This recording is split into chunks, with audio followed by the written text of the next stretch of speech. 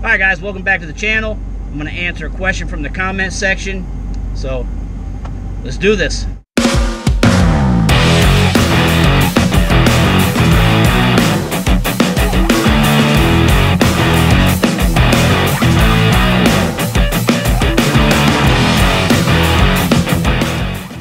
Your hustle gotta be strong in this industry, as in any other industry. Alright, before we get into this, hit the like button, subscribe, hit the bell notification. And if you have any input on what I'm talking about as far as my answer to this question, feel free to put it in the comment section. I appreciate all the feedback, guys. Alright, the question. Do you have a fridge? And if so, do you leave it plugged in all the time? And then the second question is also, if you were back under a carrier with dreams of scaling and about to get your first van, would it be smarter to go into it yourself or put a new driver in there while you stay still, assuming you're happy, and collect two incomes with only one vehicle expense? Alright, first question. So the refrigerator, I do have a refrigerator in one or two of the vans, and it stays plugged in and running all the time. I've got I think I've got 3 deep cycle 100 amp hour batteries, AGM batteries in my 17. The 19, I have 2 100 amp hour AGM batteries. That did have a fridge when I was in it. The 2020 doesn't have a fridge in it. But yes, I leave it plugged in all the time. With that amount of power, you're never going to kill it unless you're sitting for multiple days and you're running a bunch of different things off of your inverter or off of that power, the auxiliary power. You're not going to have a problem with it ever killing your batteries. But that also, having that auxiliary power keeps it separate from your start battery or your run battery, so that never gets messed with. You have the system shut down whenever you're sitting, and then that's going to draw everything from your auxiliary power.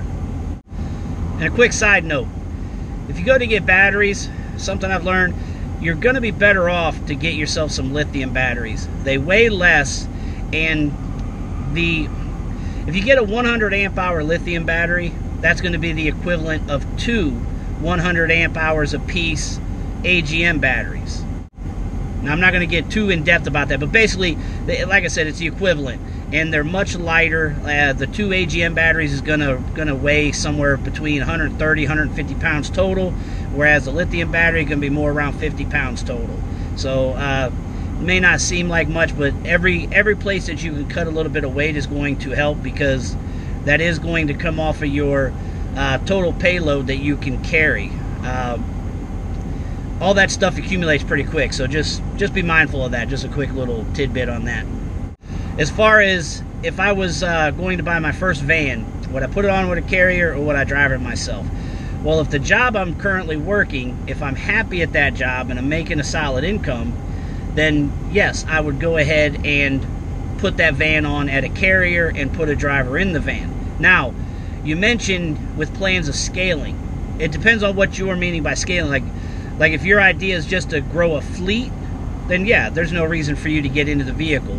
But if you intend to go out and get your own operating authority and become a motor carrier, and you're going to eventually bid your own freight and all of those things, and you don't have the experience of expediting or being over the road in general, then I would highly suggest getting in that van at some point and gaining that experience so you have an understanding of what you're truly getting into.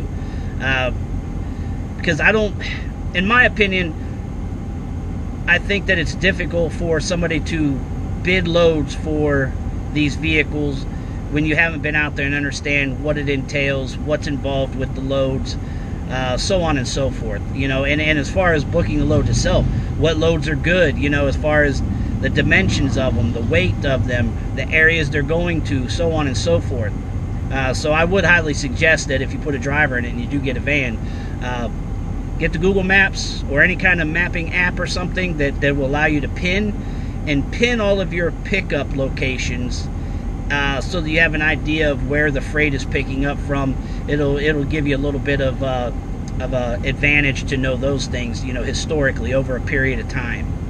That's the short and the sweet of it. If there's something about your question that I didn't answer, feel free to comment in the comment section, and I'll reply to it in more depth if that's what's... All right, guys, so I'm going to answer another question from the comments. So this question is, for the past 3 years, I've been doing local delivery and want to add my first cargo van to the mix. Would it be better to start with a carrier or find my own work? And he puts in there, I do like my already very malleable schedule. So first thing, I'm not sure if you are doing local delivery in a personal vehicle and you're wanting to grab a cargo van to increase the type of, options you have, to basically increase your options, or if you're wanting to get a van specifically to put it over the road for expediting. So I'm going to try to answer on both of those with that being said. Alright, so here's the thing. Like, you're wanting to know if you should put it on with a carrier. And again, when you say carrier, I'm taking this as though over the road stuff. I 100% believe that you should put the van on with the carrier if you are already happy with what you're doing. I kind of answered this in the previous question, so I'm putting both of these questions in the same video.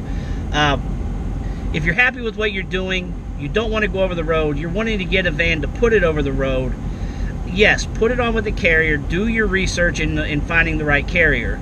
For one, if you're going to do over the road, again, you're getting yourself invested into a bigger van. In my opinion, you should, because if you're wanting to get the most out of your driver, you need to make your driver as comfortable as possible. And I'm not meaning he's got to have every amenity. If you have the financial resources to do that, great. If not, at least give him the bare minimum. And to me, the bare minimum is some auxiliary power, bunk, insulated van, E-tracks, all the equipment to strap down the load and all of those things. Even a refrigerator or whatnot if they want it. So, with that being said, put it on with a carrier, a reputable carrier. Find out what type of van that they require, what size, minimum year.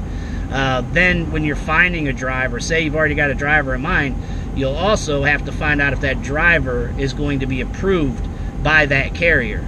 So not only are you worried about whether they're going to accept the van, you got to be concerned with whether they're going to accept your driver as well. Because you asked about as opposed to finding your own work. Finding your own work, especially for over the road stuff, is very involved. So with you liking the schedule that you have, I wouldn't suggest going out and getting your own authority and trying to book your own loads. If you're talking about getting that van for local work, if it were me, yes, I'd find a company to put it on with.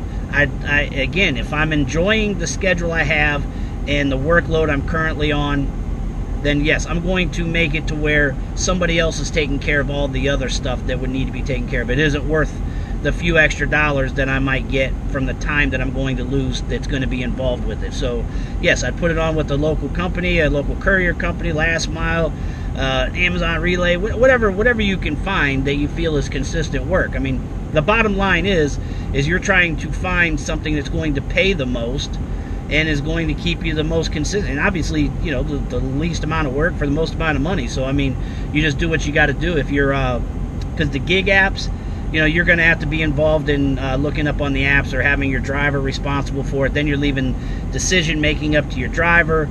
Unless you know that person very well and you trust their instincts and decision-making, that's not, I wouldn't suggest doing that. So, yeah, I'd find a pretty good route through Amazon, some of the local courier companies. Go online to some of the sites and see if there's some regular dedicated routes that you can use your van to cover. So yeah, that's the answer to that. Yes, I would definitely put that work onto somebody else to let them find the freight and take care of the pay and all that. All you have to do at that point, whether you put it on an over-the-road carrier or a local company, you're going to receive your pay and then you're going to pay it out to your driver. That's all you're going to have to be concerned with, nothing extra. Besides obviously maintaining your vehicle, making sure you're on top of that. All right, well, hopefully I answered that to your satisfaction. If not, again, like I said in the previous one, leave your questions in the comment section and I'll get back to you. If it's a more involved answer you need, I'll do a video on it. If not, I'll reply to you directly in the comments, and that way you'll get your answer a little bit quicker. So hopefully that helped you out.